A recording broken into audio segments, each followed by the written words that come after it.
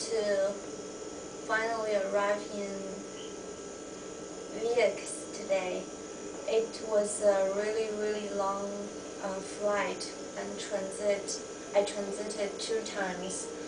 First I fly from San Francisco to Miami and then stay there for 2 hours and then fly from Miami to San Juan, which is the main island of Puerto Rico, and then I fly from San Juan Airport to this Vieques place.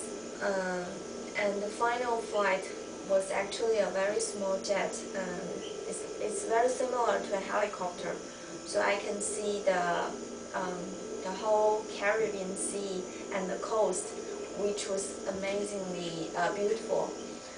Hopefully I can see more of the sea tomorrow morning. I was told that there was a 3 floors building, and if I went to the 3rd floor, I can see the sea view on the top. So I think I will bring a book there tomorrow morning and read and then view the sea. The other thing I want to talk about is this lady who is now living beside me, who is my neighbor now.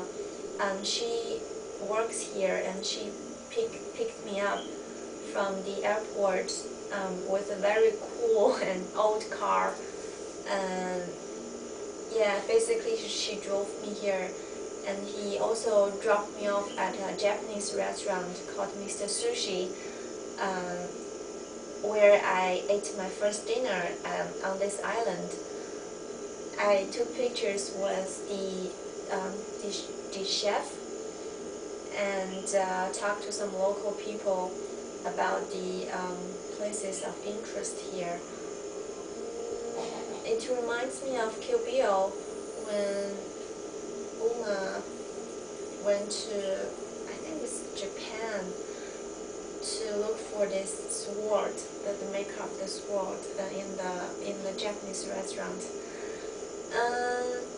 And then this lady, I forgot her name somehow, but she invited me to her room and then showed me the pictures of her children's and grandchildren's. They were really lovely kids, and but she told me that she didn't talk with them much for the past few years for some reason that I don't know. Maybe I can find out later during my stay here. And she also showed me this barren of shells where she collected from the sea, and she said that I can take whichever I like to home, and then she can collect more. It's kind of a motivation for her to go to the sea again and collect the shells. And she said that she wanted a house.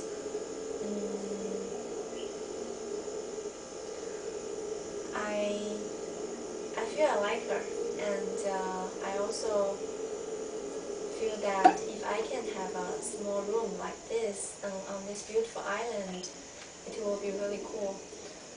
I'm very happy that I made the decision to come here.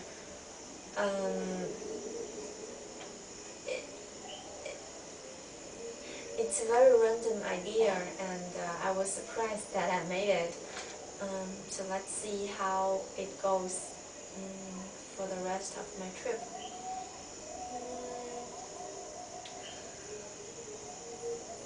Yeah, that's it.